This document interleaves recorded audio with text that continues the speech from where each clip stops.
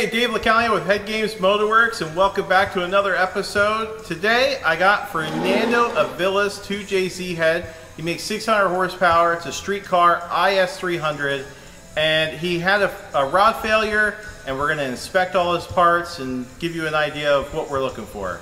Check it out.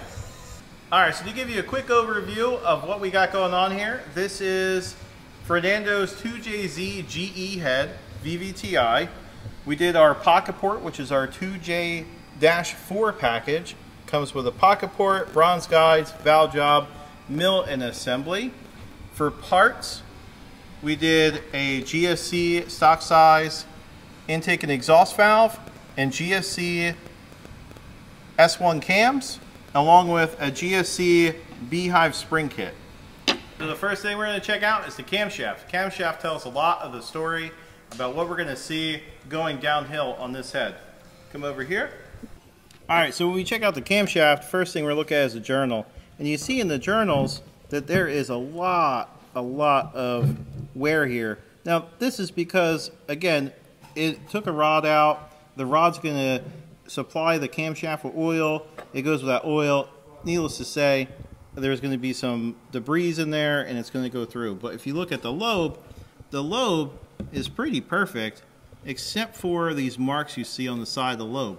What are they? Well, these are from when the cam is slamming against the bucket. And is it supposed to slam? No, it's not supposed to slam. These are designed to slide across the bucket. And when you're going to slam, that means that the bucket is fluttering and it's out of control. So you can see these lines here, here. This is a sign of valve float, because instead they're designed to just slide. That's the whole premise behind all of this. And when they don't do that, then they make some really weird markings, and now you know that you have a problem. Look at this journal. This journal is pretty bad as well. That's pretty bad. You can feel that with your finger. So all in all, the cams are in decent condition, but I guess we're going to have to take a look at the bucket. These are non-DLC coated buckets. Let's see what they look like. Alright, we're going to check out these buckets or lifters. I said everybody calls them something different. Now, I'll remind you that these went without oil. In two ways they went without oil. Because first part is you have to remember that there was some valve float. And now valve float, what it's going to do is it's going to exceed the oil strength thickness. So there is some markings you can see on here.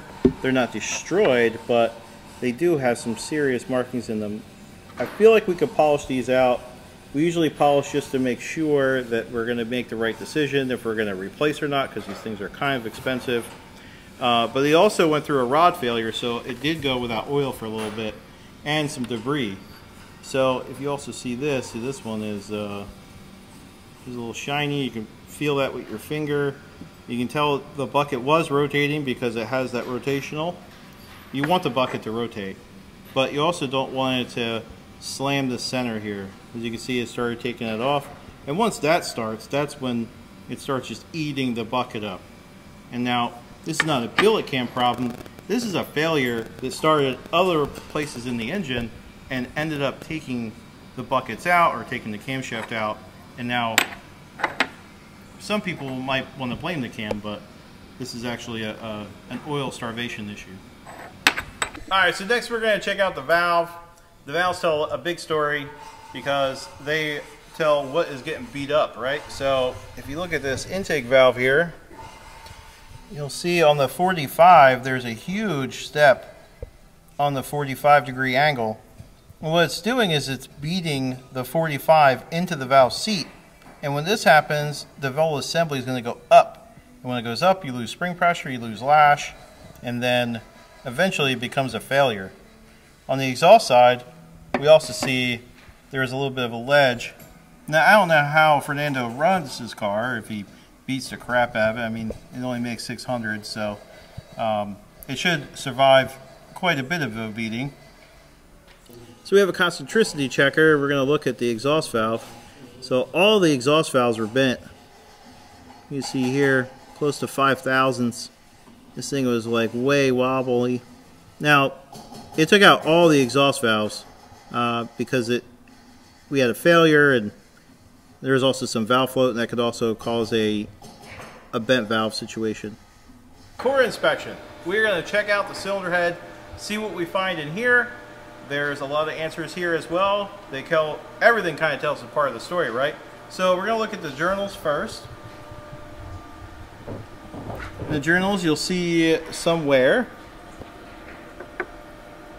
Now, with an explosion like we had, like Fernando had, you would think everything would have just destroyed the cylinder head, but in reality, he got really lucky because all the cam journals can be polished up and reused.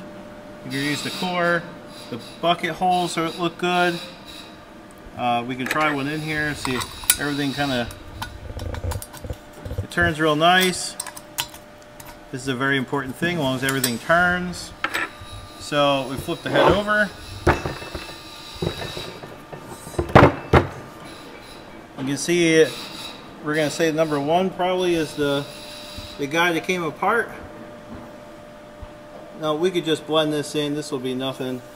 But if you also come back here, you'll see a lot of heat.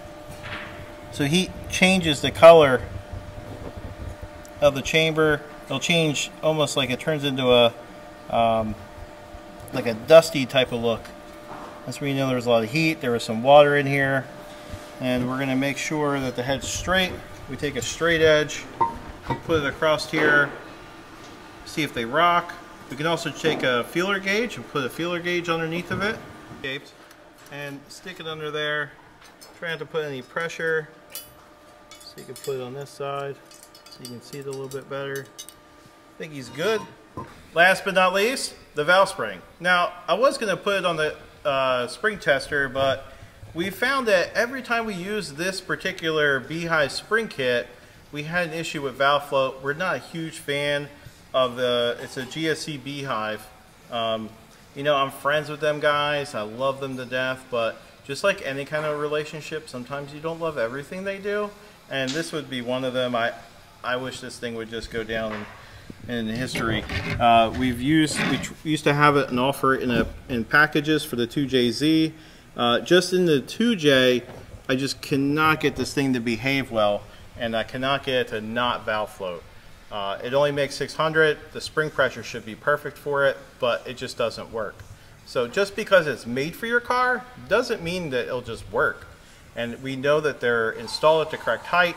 They should have the correct pressure, and the valve spring probably just acts like a slinky in there and moves around and does all kinds of crazy stuff. So it's my opinion. I'm not a big fan. You take that as you is. So in retrospect, what we're going to do to fix Fernando up is we're going to fix his chamber. We're going to refresh the valve job. We're going to polish all of his cam journals. We're going to polish the cam journals on the camshafts. We're going to take the spring. We're going to chuck it. We're going to polish his buckets, see what we have to replace, see what we don't, and we're going to place some valves. And then this guy's going to be ready to rock and roll, beat the crap out of his car again, do some donuts, whatever he does. Take a look next time. Appreciate you guys watching. Like and comment below. Be sure to subscribe. Thank you. See you later.